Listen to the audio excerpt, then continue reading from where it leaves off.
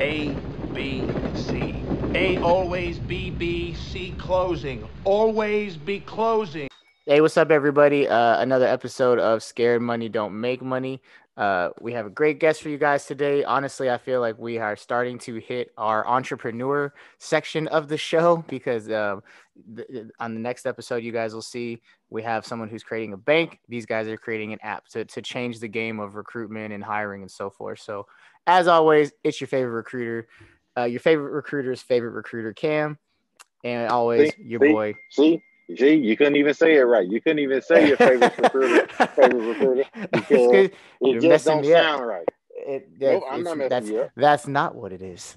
Roy's my biggest hater. He's also my biggest fan, as you will come to learn. Yeah, the best partnership started like that. I promise you that.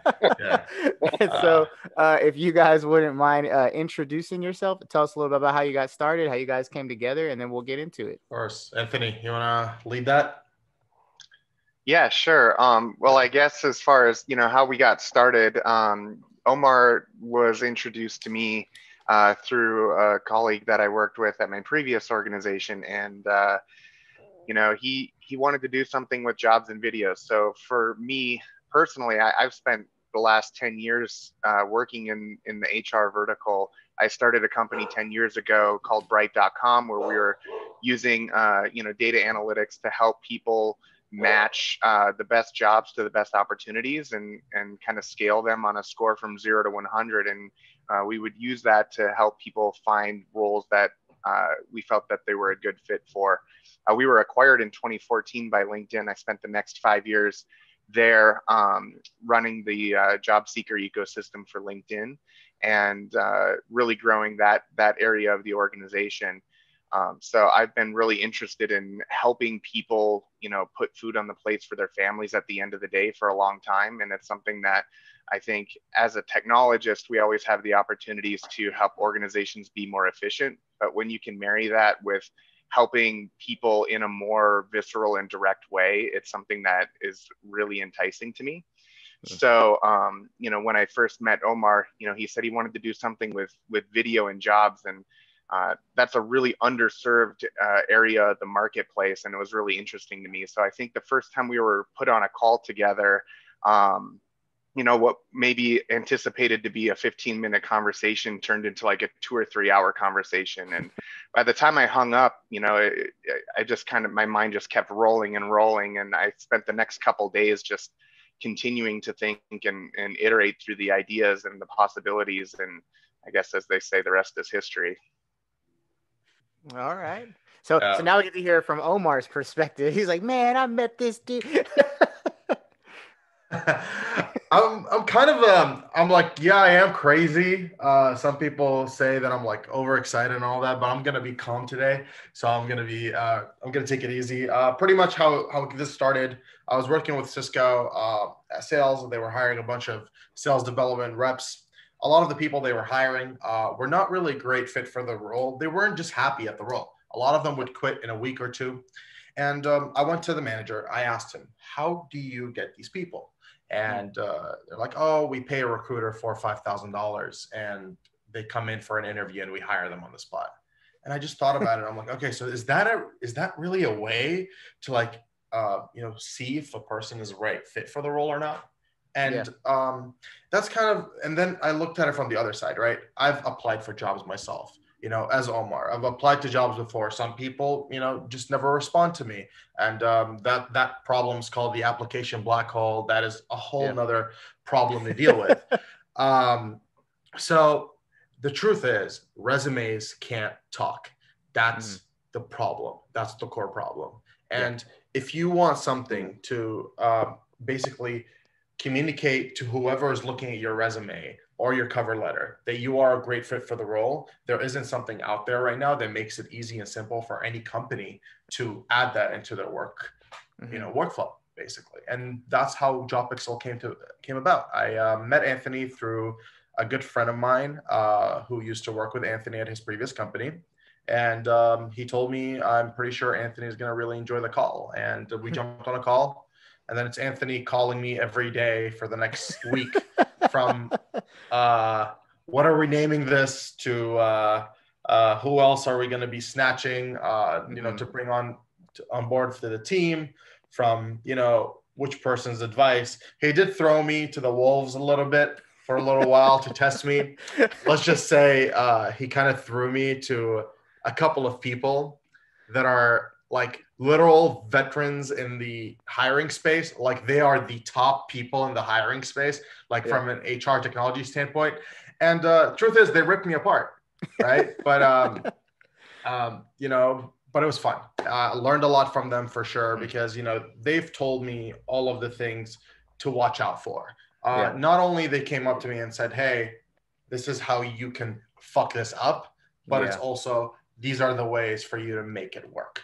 And that's, me and Anthony just, brought in a really strong team around us. And this is the idea, is allowing people to have the chance to express themselves much better than ever before when applying to a specific role or a job at any company they're passionate about. That's the core, and that's the mission of JobPixel as a company. Awesome. And so what did you, so I know you're an engineer, right, Anthony? I think I looked at your LinkedIn profile. That's correct. Yes. Okay. And then Omar, I forgot, what did you go to school for? So I went to Davis to school. I studied cybersecurity, but more on the art side. I did take a lot of statistical analysis classes and things like that. But I never wanted to follow that world. Like, it's just, I did work at Cisco. That degree kind of helped me a little bit to work, but I was an entrepreneur in a past life. Before Cisco, I had a company that I started right after college. It was a pretty fun app. A lot of people used. It was growing, but a lot of things happened in my personal life that kind of stopped me from growing that vision and continuing forward. When my mom passed away, end of 2019, my app was still out there. I was still working at the company, but I lost all of my motivation to continue. And kind of after that happened, and then kind of going into 2020, which is probably one of the worst years in history, my app pretty much could not exist anymore, unfortunately, due to a lot of different reasons. But it was a fitness app that basically functioned on people walking and restaurants being open. The restaurants were literally our customer, and the users were people who walk. Between March and July, there were 0 walkers and all the restaurants were shutting down.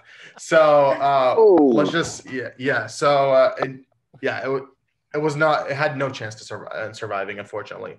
And that's kind of where, that's kind of my background and, what I do. But I just absolutely love sales. I've been in sales, done a lot of sales. So I love sales. Yeah, no, you're good. And so, Anthony, with you starting out as an engineer, what pushed you, like you said, into like that HR vertical, and what kind of pulled you into it, Well, my first foray into the HR vertical was when I founded my previous company in 2010. It was Bright.com. Actually, one of the so-called wolves that I threw Omar to was the one who recruited me to go co-found Bright with him. And again, this was at a time when big data was the big buzzword in the Valley, and how can we take advantage of that to try and serve the job market better. And so that, I came from a company previous to that. Like just before that, I had spent a short stint at Zynga, and it was a good reminder to myself that what really motivated me was the feeling of helping people. And I wasn't really getting that at Zynga. And so when he came to me to go start Bright with him, that was my opportunity to start getting back on a path that I knew was going to be right for me. And so that's what I did, basically starting at that point. Went and founded Bright. We were acquired by LinkedIn in 2014.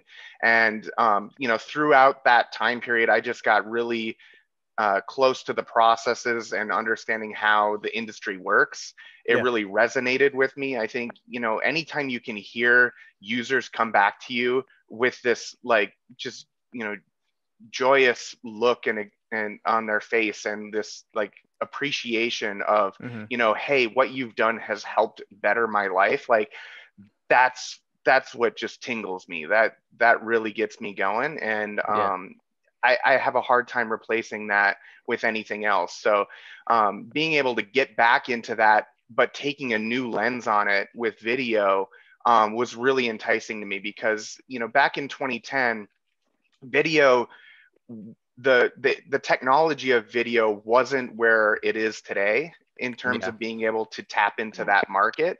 And not only that, but I don't think the market was ready for it, right? And you know what? Even a year ago, I'm not sure if the market was fully ready for it. But when 2020 kind of rained down on all of us, I think it caused businesses everywhere to rethink and reevaluate what their processes were and what was going to work for them. And then not only that, but I mean, we live in an era now where, you know, people use video to, you know, to find their potential spouses, you know, on the internet. And if people are willing to do that, you know, are they going to be unwilling to, you know, put themselves on camera and try and represent themselves to an employer most effectively? I think one of the things that is really important to talk about here, you know, over my years in this industry, I can't tell you how many user studies and users I've heard from that have, you know, been quality people with legitimate good skills, but for, you know, any number of reasons, they don't have the ability to really reflect themselves in a way that allows them to stand out on a resume and in text. But if you can sit down and talk with them, you immediately understand that there's value that this person can bring a lot of organizations. And so, you know, when you talk to a user and they've applied for dozens, sometimes hundreds of roles, and they never hear back from an employer, and they sit down and they talk with you and they say, man, if I could just talk with somebody, if I could just get on the phone, if I could just have somebody engage with me, I know that they would realize I'm a good fit for their organization. And that's what we want to bring to the table here with JobPixel. Help employers really see and feel and understand the candidates, and how they can be a good fit as team members for their organizations. At the end of the day, you know, you're, as an organization, you're not hiring a piece of paper. You're hiring a human being that has, you know,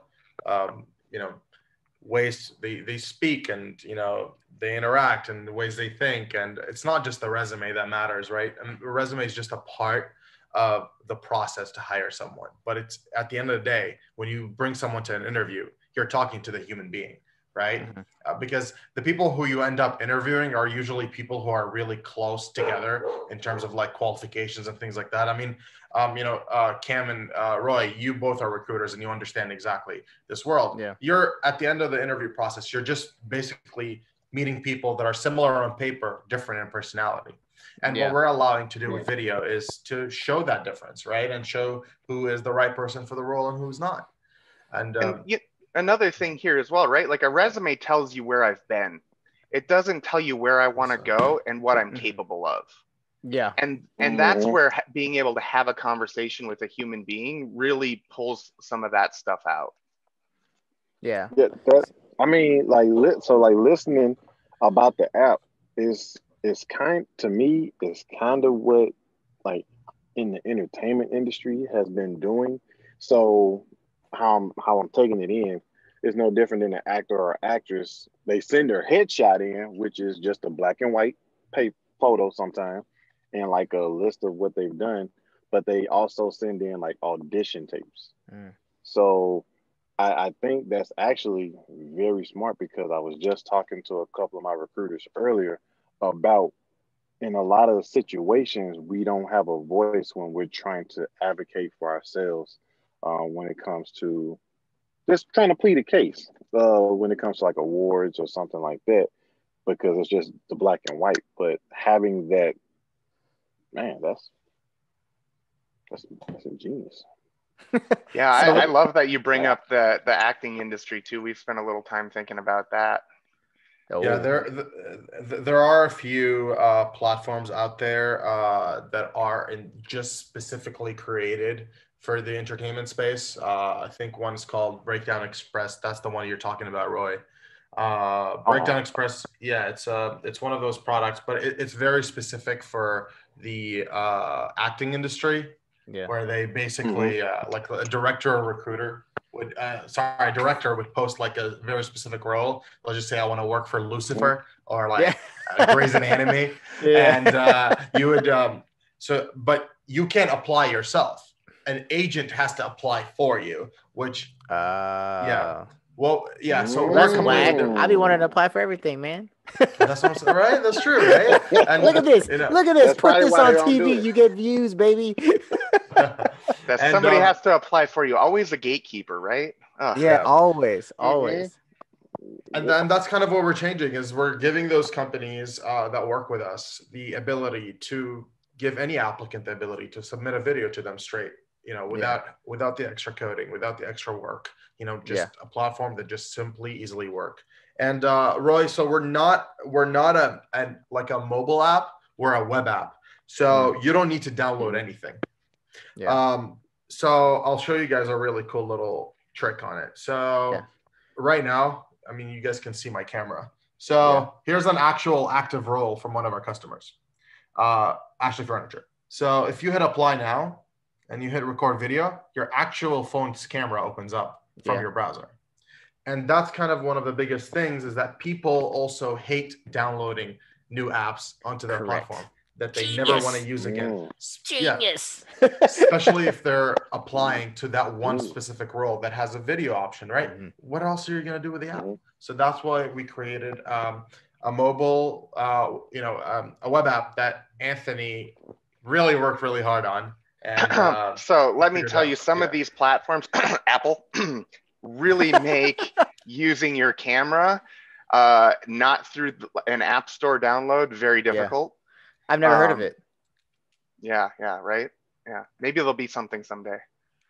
Well, yeah, when Omar showed me, I was like, man. So that's a good segue though. Let's talk about some of the things that you and I talked about, like the features, Omar, like the things that you plan on doing with the application when it comes to like giving the employer, the power to like search keywords that people talk about and stuff like that. Yeah, so those things we're going to discuss probably at a later date. We're just not there yet. That's going to happen with time, but a lot of, we're basically going to create the new way for you to figure out which applicant is the right one for you pretty much. Yeah. But what we have right now so far is a very simple way for you to simply post a video of you saying, "Hi, I'm hiring a retail sales associate for our San Francisco location. We pay you $15 an hour. In order to get this job, you have to be very nice to people. You have to communicate really well, and you have to show up on time." The person comes in, grabs their phone, hits the record application video. They record a video themselves. My name is Omar. I will show up on time. I believe being timely is super important. I love to smile. So smile in your video because to show that you actually smile and be nice and communicate really well. And that's what it needs. No matter how many words you put in a resume or a cover letter, that will never be able to be reflected ever. And that's the beauty of video. And as recruiters, of course, I know you guys source, right? You reach out to people. You say, "Hey, come join, the military, come do this, come do that." I'm sure you guys do also some side, because obviously you're moving from military to civilian recruiting, right? So, it's similar to your job. When you're sourcing people, you have an active job post. A lot of people are interested in the role, but it's really hard for you to find out who is the right person for this role and not, without jumping on a call with them or seeing something from them to be able to, decide whether they're a person worth continuing the conversation with or not. And that's what also video allows you to do, is a way to let people tell you who they are easily on their own time as well, right? It's asynchronous, so you get an opportunity there to be able to send out a notification to a list of applicants. I mean, there's a lot of organizations that get hundreds or thousands of applications for a role. And then you guys know this as recruiters, you got to sift through all that. You got to go through all that. If you can get a video of these applicants and really see and feel them more directly, now you're able to really drive into your short list a lot more efficiently and effectively. And so I think we feel that, especially with the world of recruiting in particular, that we're getting a lot of traction and a lot of interest, because, you know, not only do these like workflows and pipelines change, you know, from recruiter to recruiter and job to job, but it really allows them to be able to start that conversation with a candidate, but then they can package up that applicant video and send it over to a hiring manager in like a short list way. And we make that very easy on the platform. Hey, here's a list of applicants that we think are going to be a really good fit for your role. And you send that to the hiring manager. And at that point, it's already curated. And now the hiring manager can see and feel and experience that candidate in a very direct and personal way, and be able to make a more informed and intelligent decision, you know, possibly to go along in addition to the resume. Yeah. See, I like what I liked a lot about it was how the employer does a video as well. They can, and because, I mean, how many things do we see job descriptions where you're like, really, bro, I don't need 2.5 pages of bullshit. Like, just say what you want the person to do. And so I like to joke.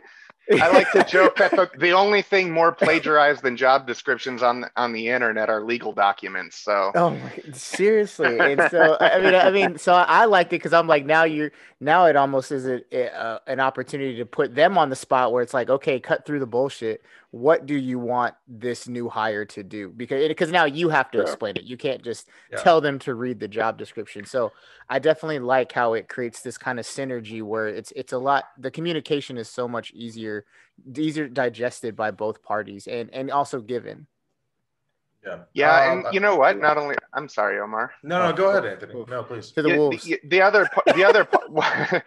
part of that, right? Like you guys acknowledged the job description, right? We actually spent a lot of time talking about the job description text and whether or not we even wanted to include that on our platform, because, you know, this vision is about video, right? And using that person to person synergy and that feeling of back and forth communication, not about reading text on a page.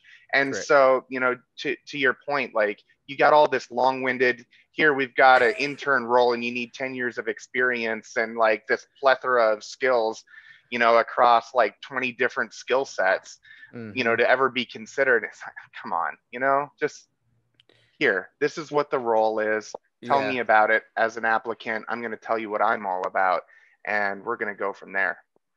Yeah, not to mention, like you said, the humanizing of people. Because let's be real, not everybody has every single qualification that somebody wants. 90% of the time, the recruiter and the employer are they're gonna meet at some point 85% maybe, and they'll be like, look, the other 15% comes from, you know, the swag this dude's gonna bring to your office. So, you know, we'll charge it to the game, right? What you got, Roy? Like no, I was about to say, like, so for like the timing of the videos, is that going to be dictated by the employer as far as like how long they want the video to be, or does it just give like the applicant like free range? So like if they want to make it a 20-minute video. Anthony, you want to answer that? Yeah, right now we limit the videos to 2 minutes. We've talked about whether or not we want to put additional controls in the hands of the employer to extend or contract that further. We haven't made that available at this point in time, but I think we felt like 2 minutes, you know, it's kind of that like Twitter mentality, like, you know, get in and get out, say what it is that you need to say, do it in a concise way. And you should be able to accomplish that within a couple minutes. Twitter gives me a headache because of how short it is. Okay. I mean, it makes you be concise. No, you know, because it's not the end of the conversation either, right? Like at the end of the day, this is the beginning of a conversation that you hope to have through a hiring pipeline. It's not the end interview. It's not the big hour long, you know, and you do that 5 times over and you spend your whole day, you know, talking with everybody in the organization. This isn't that. This is about get to know me. Here's who I am. This is what I can offer. Now you can see and experience and feel me. And, you know, especially for some of these types of roles where, you know, maybe you're front of house and you're in front of clients, you know, or customers or whatever every day. Like, being able to have, a positive attitude and some charisma and, present yourself well is as much of value to that organization as, what your last job or your last 2 or 3 jobs were. Yeah. And also you can retake it as many times as you want. So yeah, that would suck if it was like a one and done. No, we don't say, you got one chance and that's it. No, you can do it as many times as you want until you get it right. It's the American Idol of you upload. And the employer will never know. Yeah. Oh, man, I like that even more. So it's like a digitized elevator. It's what's that? A digitized elevator pitch. Elevator pitch. Yeah. Yeah, that's a good way to think about it. That's a good way. I'm not sure I'd want to be on an elevator for 2 minutes, but hey. Yeah. Roy's my non-techie. He just shows up and we record. So he gets really happy when he understands concepts and can I do. It's like when I watch Big Bang Theory, like, I got it now. But it's like the 10th time I watched the episode. But by the 10th time I watched it, I'm like, I get it now. So what are some of the major hurdles you guys had to cross over when you first started? Woo! Yep, that's right. Oh. when we first started, right? Yeah, when we first started. My God. It was like a year ago, right? I mean, it hasn't not been even. What are we? Six months in? 6 months. I would say we're still in our infancy and really building out what we want to be when we grow up. Yeah, right. I definitely think we're a lot faster. I mean, we got really big customers pretty quickly. We've made revenue pretty quickly. We launched the product pretty quickly. So let me start with this. So the first problem we've ever had is naming the company. I think that one was really interesting. So like that was an interesting argument. So Anthony has a car that has, so he likes the letter X. Let's just say that. Okay. He just absolutely loves X. Am I wrong, Anthony? It's your thing. Yeah, his little, like, I can't tell you his license plate because it's a custom license plate. Someone can pick it up, but he has an X in it, and it's a custom license plate, and it looks really pretty on his car. And he was like, how did the whole JobPixel conversation happen? We thought of like I think it started with get bread. Oh yes, okay, so Yes, I'm so glad I asked this. That was my stupidest idea, I think. It was getbread.com because we help people get jobs to get this bread, you know what I mean? So such a millennial thing. I was like, Omar, like, love you, dude, but like, I don't know that we want to conjure like ideas of bread lines as far as our app is concerned. Yeah. And I did the other one was dough, so like dough and dough. So like let's get this. I think Omar was hungry. Yeah, I was hungry. I'm always hungry. So hey, we're gonna have a lunch meeting one day. Yeah. So Anthony was like, okay, so we have the jobs, and we're making videos. Yep. Pictures are created from pixels, right? And we're giving a person basically to show themselves who they are. Yeah. And that's a part of their resume and their background and all of that. And those all little pieces are pixels, right? That create one big picture. And that's what JobPixel He makes it sound so deep, but I'll tell you what actually happened behind the scenes, right? I'm trying to help you because it was boring. Yeah. Well, it's that old picture of like everybody's view of what Google looks like, and you got the engineer's view and the product manager's view and the external world view of this perfect plane, right? But it's all duct taped together. But at the end of the day, right, like what it boils down to is you got to be able to buy a domain.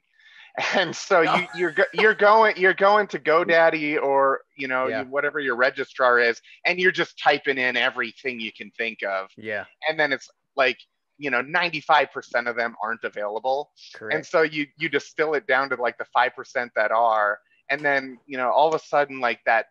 In my case, I was in the kitchen with my wife, and I was just kind of standing there lost and daydreaming about what became JobPixel because, that's all I was thinking about at the time. And I'm sure she was trying to talk to me and, have me like watch the kids or something like that. And I probably didn't hear anything she was saying, but I stopped And I was like, wait. And I ran to my computer and I typed in JobPixel, and it was available. And I'm like, there it is. There we go. And I called Omar immediately. I'm like, hey, dude, what do you think? He's like, is Dodo available? No. he's like, I'm buying it. Let's do it. And then he just like, I was like, I mean, I guess. And he just calls me like literally 30 minutes later. I'm not gonna mention how much we paid for it because it was a lot. And but he's just literally called me and he's like, yeah, I bought it. I'm like, well, I guess this is real now. Did we incorporate the company before or after, Anthony? Oh, no, definitely after. Yeah, it was after. Yeah, and then that's kind of where I started, like, going through the legal work and finding a lawyer and all this kind of stuff. And, that's how it came about. But for me, I guess the mental model that Anthony went through to find the name JobPixel was that. I'll keep it at that. I'll always be convinced that was it. We can always retroactively apply the story to the thought process. It definitely makes for a better story. Yeah. I don't know. I thought Dodo was fire. Oh my God. I wish I could find I don't want to I tell you I don't want to go the way of the dodo. Yeah, the dodo. The dodo. Ours that's something I had to deal with too, because we started out, we LLC'd the podcast. I don't have a domain for the podcast, but I have a domain for the recruiting company, which is parent to the production company. And when I first got it, I had a .com, but it was extremely and ridiculously long. And I was like, this shit looks stupid. And so I then found another domain to shorten it, but then it ended up being a .company. And I was like, all right, does this look like shady? And so I started, I looked on the internet and it's like, no, like, there's all types of, dot this, dot that, whatever. And so I was like, all right, bet. But I did run into my first problem with another recruiting system where it will not let me use that as my email address. So I had It won't accept that top level domain. Correct. It won't accept my cam at rcgroup.company. So I'm like, all right, I guess I'll have to use my For podcast, you should get .fm. I thought about that. Yeah, you should get .fm. A lot of the famous podcasts out there have .fm. So Acquired .fm. Tim Ferriss also has a .fm. A bunch of people have .fm. When we get over 1,000 downloads for every episode, I'll think about it. Cool. Sounds good. And then I'm gonna call it the Dodo Podcast. Don't call it that now. So where you guys? So as we kind of wrap up, we like to ask kind of two questions, and obviously because there's both you guys are here, I would obviously like both you guys to answer. So the first one is, this is his favorite part of the show. So with you guys starting up the company, obviously you had both of you had companies before, things like that. What would be kind of, I would say, your first piece of advice for someone that wants to start their own company and something that you can give them to let them know, to keep it pushing, words of wisdom? Can I go, Anthony? Go ahead. Yeah. So I think the number one advice I've always gone is, from my mentor, which is a B team can turn an A idea into a B idea, and an A team can turn a B idea into an A idea. And this mentality is really important. Always pick team first, like literally always. Because the best team in the world will always turn literally doo-doo to gold. And the worst teams will turn gold into doo-doo. And that's the whole idea. Focus on team, hire the best people, and for God's sake, don't hire your friends. Make your co-founder your friend after you hire them. That's, I think, one of the things. There are people out there for sure that have succeeded by bringing their friends, but a lot of times it actually really hurts your judgment, and it doesn't, because you feel like they're your friend. You can't argue with them about X, Y, and Z when you have a very strong, but when you're with another person that you just met and you guys have a very strict business relationship, you're forced to take action because your credibility and everything is on the line. So that's the idea. It's like always find the best people around you and surround yourself with the best people around you. And the other thing is, the best people won't come around unless you have a really great idea, really great execution, and they believe in you. That's also one of your early indicators that you might have success or failure. Yeah. Yeah, I would guess I would have effectively have said the same thing. I presented a little bit differently. Is just surrounding yourself with good people. Surround yourself with people who know the industry that you're talking about, but maybe aren't beholden to it. You know, being able to all the most successful startups in the world are like changing the game within established industries, you know, whether it's Airbnb or you know, any of these other companies. It's not like any of this stuff didn't exist before, but they came at it with a new approach and a new mindset and a new mentality. But having people around who know the terrain and know the lay of the land and can warn you where the pitfalls are and where the sharp rocks are, and help you avoid those things, it can save you countless cycles. And when you're running a startup, when you're starting a company, every dollar you spend matters. Every minute that you spend matters. And you're constantly running against the clock before you run out of runway. And so, you know, you've got to make the most of every cycle that you have. And you want to try and you're always going to be exploring. You're always going to be trying new things. You're going to make mistakes, but you want to try and minimize those mistakes. You want to be correct more often than you're wrong.